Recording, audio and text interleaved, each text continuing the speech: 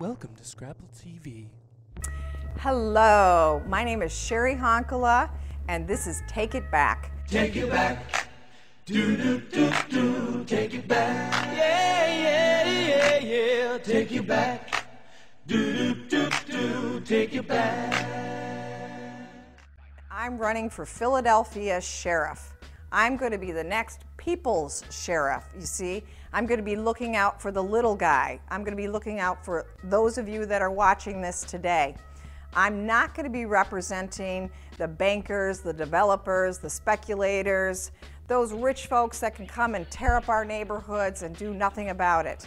We intend in every segment of the show to put a spotlight on the villains in our neighborhood. This is going to be a show about the haves and the have-nots. We're going to continue to put a face on those folks. And in each and every single segment, I need your feedback. I need you, and I need you to get involved. So let's make sure that I hear from you. Speaking of have-nots, let's look at the clip Mouseland. I represent the mouse in Mouseland. Presently there came along one little mouse who had an idea. My friends, watch out for the little fellow with an idea. And he said to the other mice, look, fellas, why do we keep on electing a government made up of cats?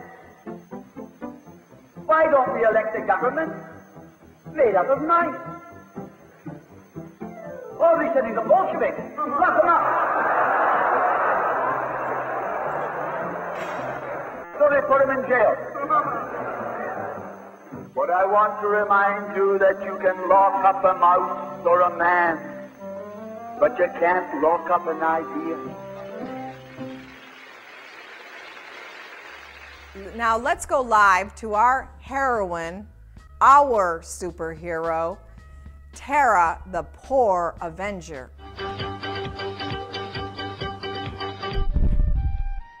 Soy Tara, la luchadora de los pobres.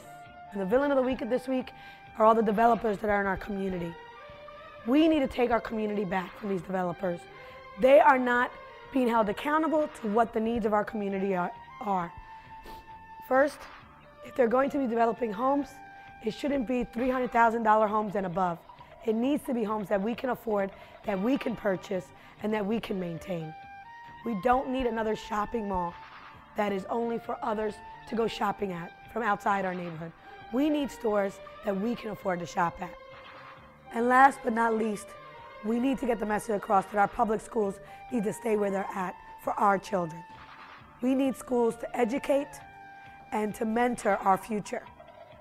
Developers can't be allowed to come in and determine what is going to be in a neighborhood, where it's going to be, and how it's going to be. And if their projects fail, who's left with the consequences of the empty buildings? We are. This has been Luchadora de los Pobres. Back to you, Cheri. Thank God for our super heroine that's out there fighting the villains in our neighborhoods. We need more superheroes. Now, let's go to this week in Philadelphia. This week in Philadelphia, our community land trust expert came into town and talked about the importance of community land trust. There are 240 community land trusts across the United States. There are also community land trusts starting in England, Canada, Belgium, Australia, and Kenya. And what's interesting about this model is that every community takes the basic outline of what we call the classic CLT, the classic community land trust, and they shape it to their own needs, their own conditions, and their own priorities. So we've been working with the Take Back Vacant Land Coalition to fight for a community land trust. Some of the things that we've learned that are important about community land trust is that it keeps the rate of foreclosures down in a community.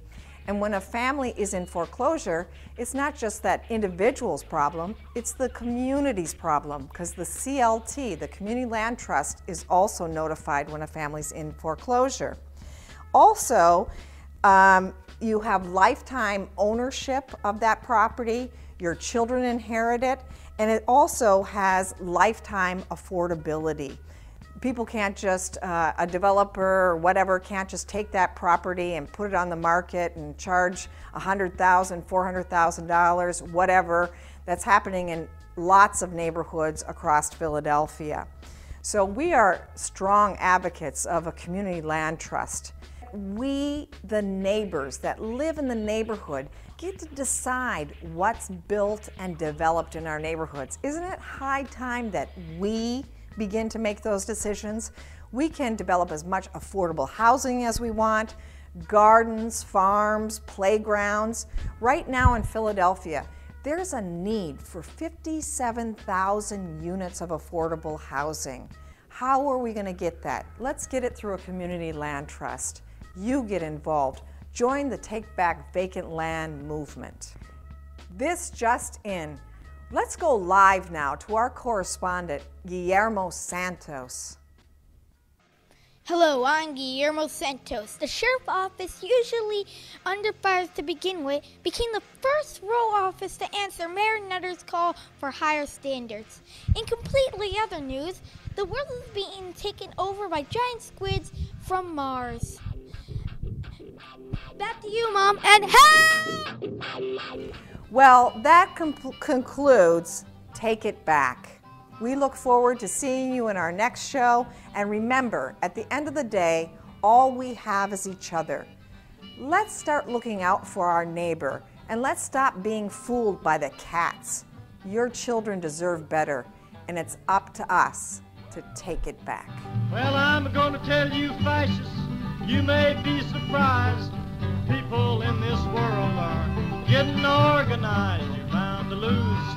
You fascists bound to lose.